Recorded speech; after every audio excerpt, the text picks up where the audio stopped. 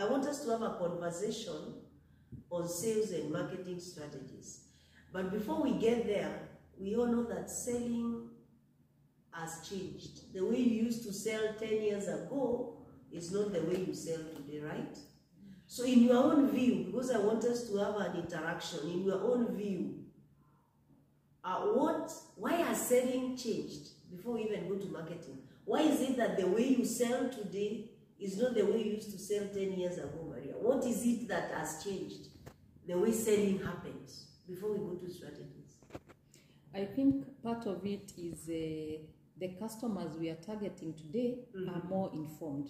Long ago, you just bring a product, people use it, and that's it. Nowadays, they'll have the information before you even bring that product, and they know, even if you place your product on the table, they know what else, what other products they can use instead of yours. So they are very informed today. Very good. So selling has changed because you're not dealing with a customer who doesn't know anything. The customer is extremely informed. And because of that, just to add on what she said, the online presence, the internet has made it or revolutionized the way you sell. Because now, if you go to a company's website, you go to their social media, you go to their e-commerce platforms, they know. So, even for you, the customer is informed, but even for you as a company, you have a broader audience. Before, you just call someone or you know somebody somewhere and they buy your product. I wanted to say technology. We say evolution of technology. So things have evolved. You are getting it online, like you are saying. Yes. If you stick to tradition, well, going to a customer maybe one-on-one, you might not even sell. Very good. Yeah. Technology, which also because of technology, it has enabled e-commerce. You know, now consumers can buy products online, right? Consumers can even pay online. They can, so you don't, of course, we are not saying you decline the brick and mortar, but you need to understand that now, because of technology, just as Maria said, now the customer has more product selection. Yet, you must personalize their experience for you to sell to them. Thank you. You need to understand that customers have a lot of choice. It is not, I think the only thing we don't have choice about, to some extent, is Kenya Power. To some extent, right? Yeah, sure. So they will mistreat you, but you still go back to them. But even then it's changing because people are going into renewable energy. So you need to understand before you even decide what sales strategy to go for, consumers have a choice. A lot of competition. And because of competition, it is important to understand now companies are going to what is called data-driven selling. Have you ever heard about data-driven selling? Huh? Data-driven selling is where you use data analytics to inform you and to gain insights into what consumers prefer. Remember she said, the consumer now is informed. On top of that, consumers have a choice. On top of that, the consumer behaviors are changing. The best way you can sell, irrespective of the strategy that you're going to use, which I'll tell you here, is you need to use data-driven selling. You need to use analytics. You need to collect data to understand what do customers prefer. What are their purchase patterns? What are their behavior? That is the only way you can personalize your sales strategy. Very, very important. Secondly, other than what you have said, if you have to do good selling, you must use what we call relationship building.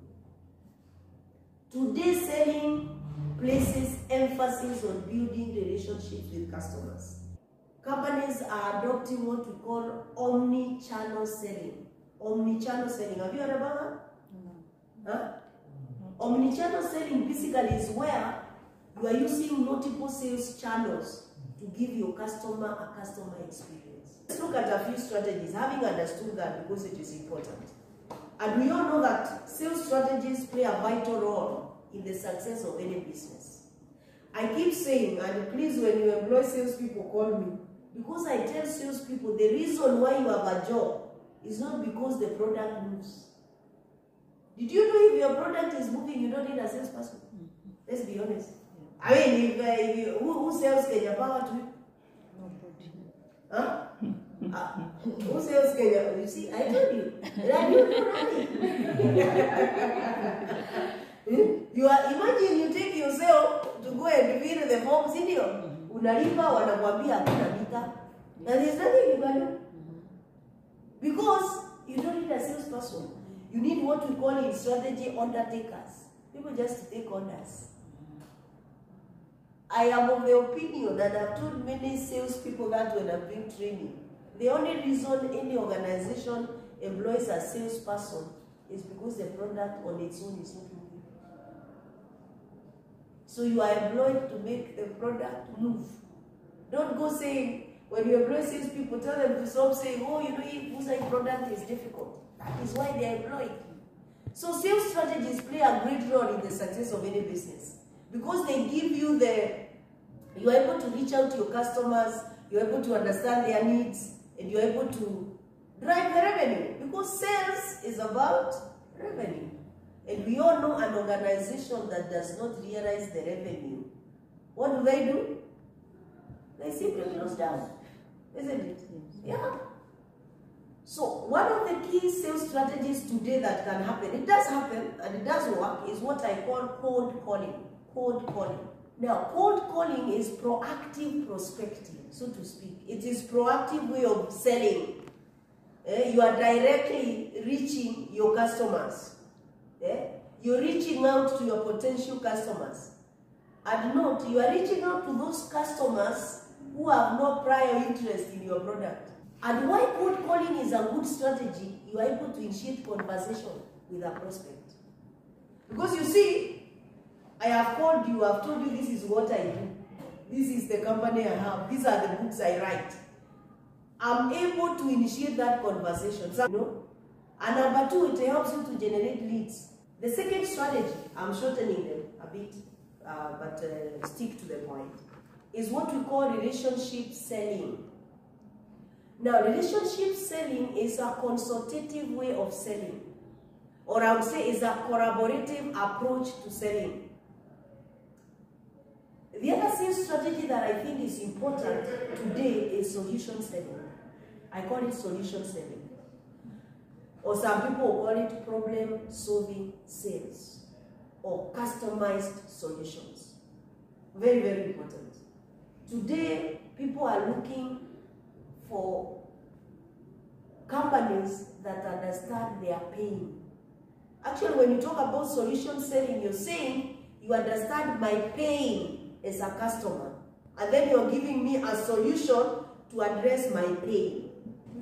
Then you have what we call upselling and cross-selling strategy. Upselling and cross-selling. Upselling and cross-selling basically is where you expand the value or you add offering. Whatever you are offering, you add something to it in both ways before I tell you what it is. So when you say you are upselling and cross-selling, you are basically expanding the value of your product or service, or you are adding the offerings that you give. Now, upselling is where you encourage your customers to purchase a higher priced version of your product or service.